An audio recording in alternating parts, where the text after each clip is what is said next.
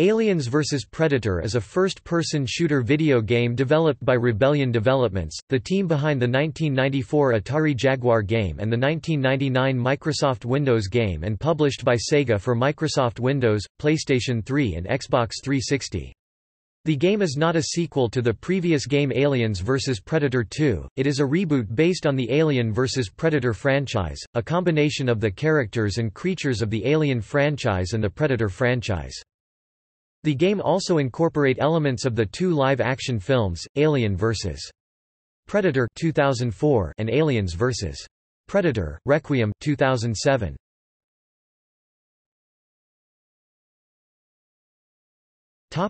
Gameplay. There are 3 campaigns in the game, one for each race faction, the Predators, the Aliens and the Colonial Marines, that, while separate in terms of individual plot and gameplay, form one overarching storyline. Following the storyline of the campaign modes comes the multiplayer aspect of the game. In this multiplayer section of the game, players face off in various game types in various ways.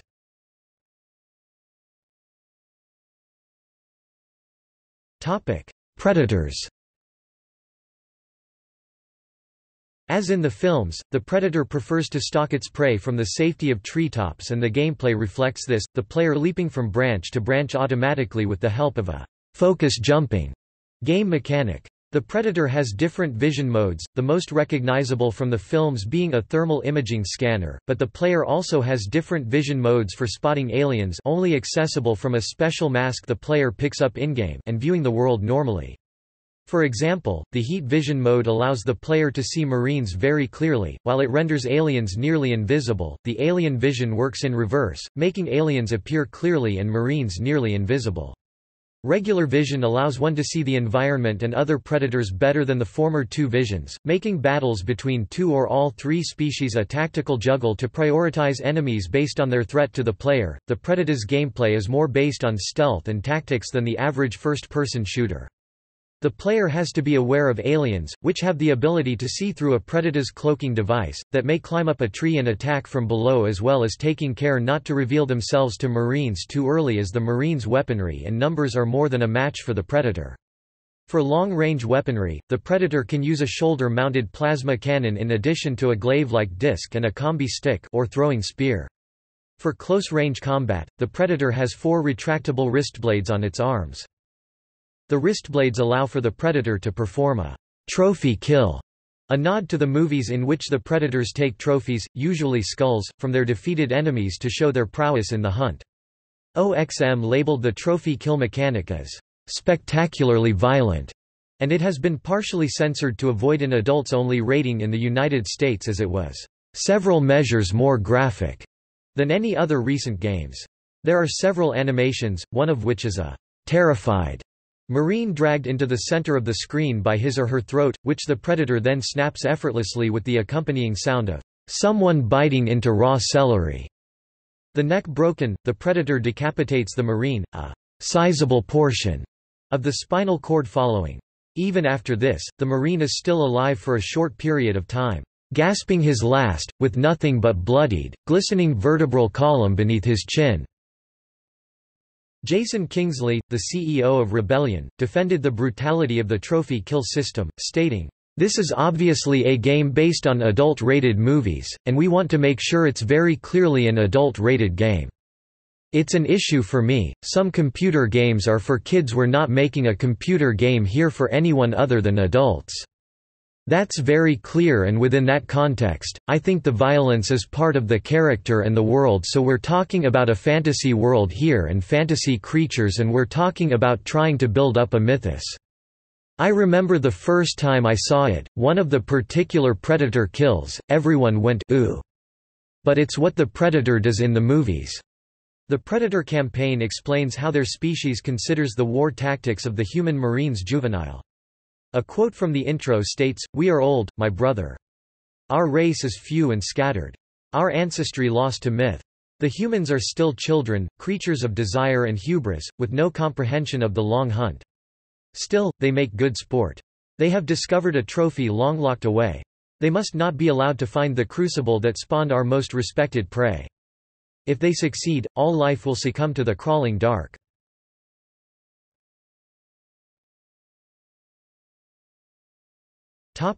Aliens. Aliens fight in close quarters with their claws and tails, getting as close as possible to their prey as quickly as possible. Aliens have the ability to climb walls and jump from distances without much effort, and can blend in with shadows, using darkness to their advantage. Within limited ranges, aliens can seek out prey through walls. These senses also allow aliens to clearly observe cloaked predators. In the single-player campaign, players will have the opportunity to harvest hosts. By pinning the host, nearby facehuggers are able to locate and latch onto them, thereby propagating the hive. Throughout the game, the player also has the opportunity to perform stealth kills.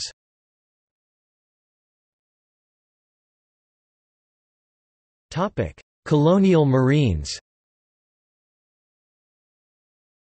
The Colonial Marine campaign is far closer to that of a standard first-person shooter. Marines carry a wide arsenal including pulse rifles, flamethrowers, and auto-tracking smart guns. To help navigate the surroundings, Marines are equipped with shoulder-mounted lamps, surveying flares to briefly illuminate darkened areas, and motion trackers, capable of providing info on hostile positioning as they move.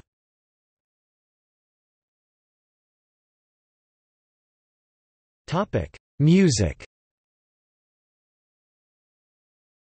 This was Mark Rutherford's first video game score. It was 70 minutes of live orchestral score recorded in Slovakia with the Istropolis Philharmonic Orchestra. To create a unique and original sound for the Predator and the Alien, he made his own percussion kits constructed from bits of metal and various tools which were then scraped and hit with nails, sticks, brushes and mallets.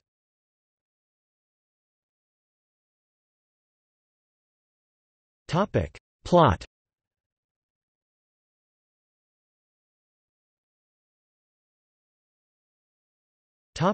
Marine. As a Marine, the game starts out above the planet, with the Marine squads on two separate ships, one of which is identified as the USS Marlow. The Marines have been given orders for a combat drop. When the Predator's ship comes out of cloak and destroys the Marlow, Major Van Zant directs the surviving shuttle to land. The player Marine, dubbed Rookie, is knocked out during the drop, and regains consciousness in the heart of the chaos itself. At Corporal Tequila's direction, Rookie is sent into several parts of the wrecked human colony with the purpose of getting systems back online and locating all the surviving Marines, especially Major Van Zant. However, the Major is discovered cocooned, forcing Rookie to shoot him.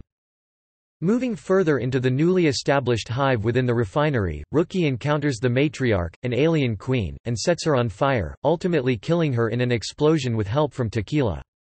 Going through the swamp, Rookie is contacted by Tequila, on board a drop ship to pick him up, but the ship comes under fire from a predator and crashes before the rescue can be made. The now stranded Rookie receives the assistance of the colony's administrator, Katya, from the Weyland-Yutani group, that was originally sent to investigate the pyramid. Following Katya's instruction, Rookie is able to locate other survivors throughout the ruins and fights and kills a predator before finally rescuing Tequila in the alien hive, but not before she has been implanted with a chestburster. Tequila asks the Rookie to shoot her, but Katya informs him that if the Rookie could get Tequila to the research lab, Katya could perform surgery on Tequila to extract the alien inside her. Weyland finds out about this during the procedure and cuts off the power to prevent Katya from trying to remove the alien from Tequila. Rookie is forced to put her into a stasis capsule to prevent the alien from bursting and killing her. With their dropship and the Marlow destroyed, Rookie is informed by Katya, after finding out that she was an android, that Weyland has a datapad that can contact his personal dropship and get them off the planet. Meanwhile, Katya successfully removes the implanted chestburster from Corporal Tequila's body with the aid of a backup generator. Rookie goes below the facility to confront Weyland, in order to acquire his datapad, and uses it to recall Weyland's dropship, getting himself, Tequila, and Katya off the planet and in the process revealing the Weyland who was on the planet was an android the entire time. Rookie, Tequila, and Katya are then seen in cryo-sleep on board the dropship while it's traveling to Weyland's personal cruiser, which is in orbit around the planet, while the pilot uploads the datapad's contents to the cruiser's computer. An older-looking Weyland is then delighted to learn that a live specimen is secure, and to receive the vital contents of the datapad, the coordinates to the xenomorph homeworld.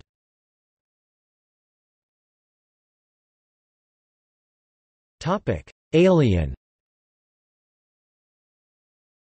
As an alien, the game begins in a laboratory, where two humans are being kept imprisoned. As one of them wakes up, a chestburster emerges from the other, killing him. Soon after, a chestburster breaks through the other's body, killing him as well. As scientists enter the room to collect the specimens, they find that Specimen 6 is missing. The missing chestburster then emerges from the second victim's mouth, rather than the containment tube, and, as a result, the room is gassed by head scientist Dr. Groves, killing the two other scientists and subduing the chestburster. However, Mr. Wayland prevents the death of the creature, impressed with the chestburster's cunning, and tells Groves to assign the creature to a special program, the alien code named Specimen 6.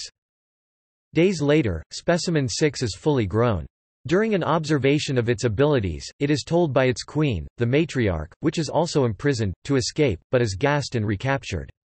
As Wayland opens the door to the ancient ruins built by the Predator's ancestors, the structure emits an electromagnetic pulse that disables the local human colony's systems, also disabling Specimen 6's restraints, allowing it to escape. Specimen 6 releases the other captive aliens and the matriarch. Once free, the aliens retreat to the colony and the nearby refinery, where they begin to multiply through facehuggers. The matriarch establishes a hive in the refinery and the aliens become dormant, until the arrival of the Colonial Marines. After the Marines arrive, Specimen 6 begins to kill off Marines and disable the colony's systems. While on its mission, it eventually finds itself at the ruins Wayland opened, where it and the other aliens encounter a duo of predators that they immediately kill. At the end of the fight, an elite predator appears and battles Specimen 6, who weakens it to the point that a facehugger is able to attach itself to the face of the elite predator. As Specimen 6 returns to the hive through the jungle, it stops and is mentally stunned as it sees the refinery is on fire, and senses that the matriarch is trapped in the fire, set by the Marine Rookie, as seen in the Marine campaign, and died in an explosion. As the alien begins to undergo strange effects, Wayland and a few combat androids discover Specimen 6, and at Wayland's request, they capture it. They take the captured Specimen 6 off-world to an orbiting ship, where it kills the crew. It is shown that Specimen 6 escaped and began to build a hive in the ventilation system. It is then shown that Specimen 6 has metamorphosed into a Praetorian and is in the process of molting its newly formed chrysalis to become a new queen. Predator. As a predator, the game starts in the jungles, where a youngblood is proving himself strong and fit enough for the rank of elite. Once the trials are complete, the elite, named Dark, is dispatched with a group of other predators to a planet in order to investigate a distress call, sent by a youngblood hunting party on another planet, BG-386. On arriving at BG-386, the predators destroy the orbiting Marine ship, the USS Marlowe, and launch the elites onto the planet's surface. On the planet, Dark finds one of the dead youngbloods, and sets his wrist bracer to self-destruct in order to keep the humans from discovering their technology. Dark is then told to make trophies of the Marines, on account of their intrusion on the planet, and therefore, sacred hunting grounds for xenomorphs. He goes on to infiltrate the Colonial Marines' forward base in the colony, disabling the systems and releasing the xenomorphs into the open. Dark infiltrates the refinery, and finds the alien queen already killed by Rookie, the Marine from the Marine campaign. He enters the ruins after escaping the refinery and finds the mask of an ancient and legendary predator. Replacing his own with this mask, Dark gains the ability to see and target aliens in the dark as well as holes and crevices from where they can hide. The mask plays back holographic scenes from many years back celebrating the Predator's first victory over the aliens. It is at this point the player is instructed to find a certain artifact of high importance to the Predators, an ancient wrist bracer. Venturing through the ruins, Dark finds stranded Colonial Marines and more aliens. Reaching an ancient combat arena, the elite battles a Praetorian. When the Praetorian is defeated, Dark acquires an ancient combi stick, a spear-like weapon that can be thrown while maintaining the thrower's cloaking. The elite then infiltrates the research lab Wayland-Yutani built above the Predator's pyramid and searches for the wrist bracer stolen by the colonists for research. Dark has his first encounter with corporate combat androids. Wayland attempts to capture the elite for live experimentation, but fails. The elite acquires the wrist bracer, and after battling through the Xenomorph labs and the Queen's former chamber, makes it to the pyramid, activates the self-destruct sequence to his wrist bracer before battling and killing a Predallion, which was born from the previous elite Predator in the Alien campaign. He is then informed the wrist bracer is to be used to wipe out the entire temple and the colony around it, as the temple's sanctity had been violated by the humans, and to purge the stain on the Predator's history. After escaping the temple, Dark returns to the Predator ship and his ancient mask gives him data revealing the aliens' homeworld.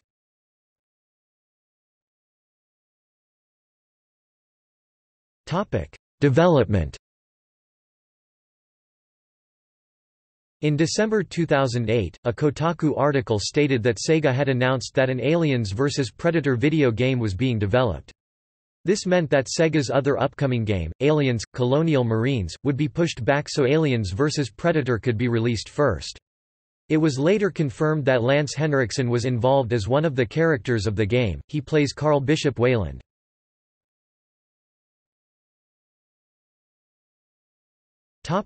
Australian controversy. An early build of the game was submitted for review to the OFLC, but was denied classification in Australia in 2009 and effectively banned for sale altogether.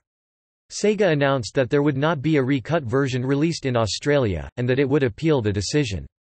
The game's refusal of classification again brought up the issue of a need for an R18+ rating in games, a move supported by many members of the public and government members. On December 18, 2009, Sega won the appeal on the classification of the game in Australia. "It is with great pleasure that we announce the success of our appeal," says Darren Macbeth, managing director of Sega Australia. "We are particularly proud that the game will be released in its original entirety, with no content altered or removed whatsoever.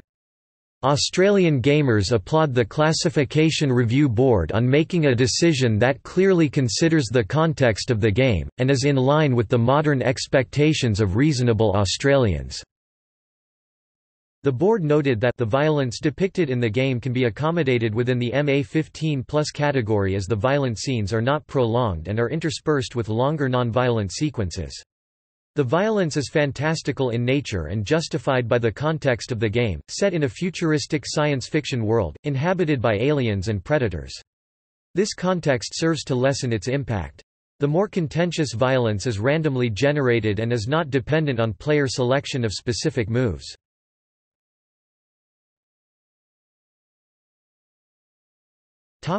Downloadable content. 2 additional map packs have been released for purchase via Steam, PlayStation Network and the Xbox Live Marketplace entitled Swarm and Bug Hunt. The Swarm Map Pack and Bug Hunt Map Pack were respectively released on March 19, 2010 and July 9, 2010. Both downloads provide new multiplayer maps and survivor maps.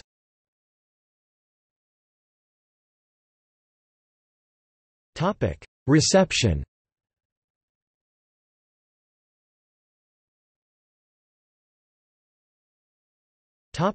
Critical reception. Aliens vs. Predator received mixed to positive reviews on all platforms according to the review aggregation website Metacritic. Official Xbox Magazine UK praised the game for its superb atmosphere and unique multiplayer, but criticized the odd melee system and how the Marines could knock back an alien, relieving some of the atmosphere. The most scathing review came from one UP, who found the multiplayer hard to recommend over the prior game in the series, Aliens vs. Predator 2, describing it as ultimately thin and awkward.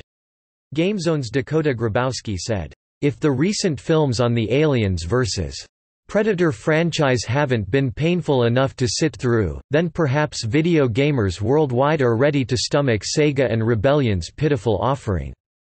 Delivering poor results and half-baked ideas, it's my regret to call Aliens vs. Predator the year's most disappointing title thus far." 411 Mania gave the PlayStation 3 version a score of 7.9 out of 10 and called it, "a solid game with its fair share of problems.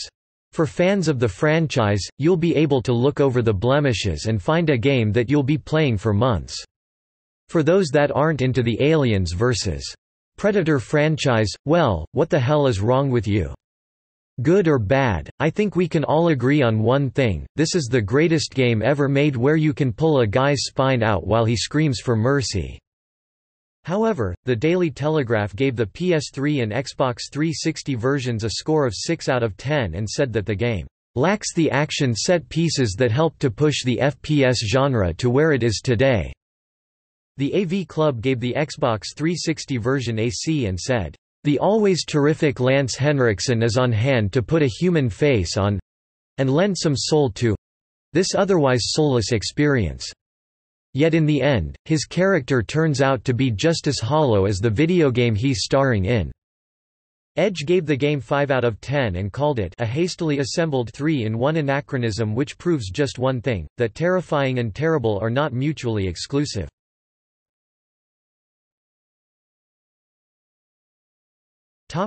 Sales. Despite its mixed critical reception, Aliens vs. Predator debuted at number 1 on the UK All Formats chart. It was the fastest-selling game of 2010 in the UK, breaking the record previously held by BioShock 2. It was also the best-selling game on Steam, as well as on the retail PC charts. As of May 14, 2010, Aliens vs. Predator had sold over 1.69 million copies worldwide. The game has grossed £14 million in the UK alone, previously making it the highest-grossing Alien game of all time.